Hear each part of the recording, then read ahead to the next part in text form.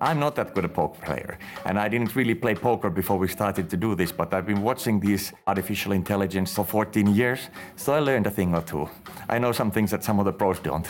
I'm Tuomas Sandholm. I'm a professor here at Carnegie Mellon University. I've been working on artificial intelligence since 1989. Poker is a great benchmark because it is a huge game. It has 10 to the power of 161 different situations. That's more than the number of atoms in the universe, and even if you had for every atom in the universe a whole other universe and calculated those atoms, it would still be more than that too. So really, to do serious research in the area, you do need to use a supercomputer.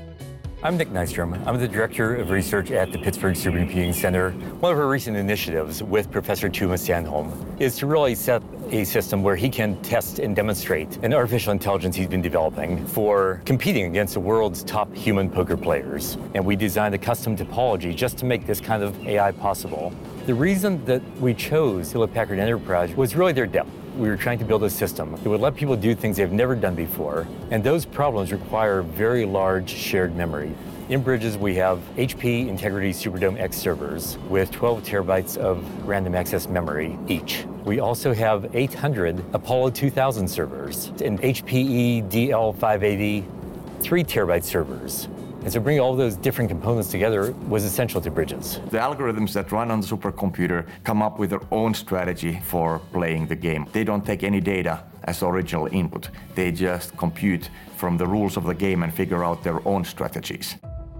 In January, we ran this Brains versus AI competition where we brought in 4 of the top 10 heads-up, no-limit Texas Hold'em professional players. Initially, the players were doing quite well. Or like, we figured this out, it has these holes, we're gonna take it on.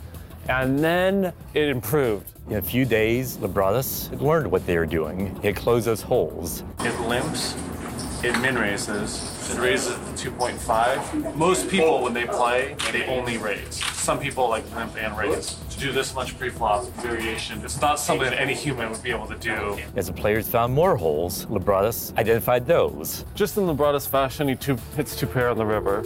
We beat them by 14.7 big blinds per 100. That was the first time AI had been able to beat top human players.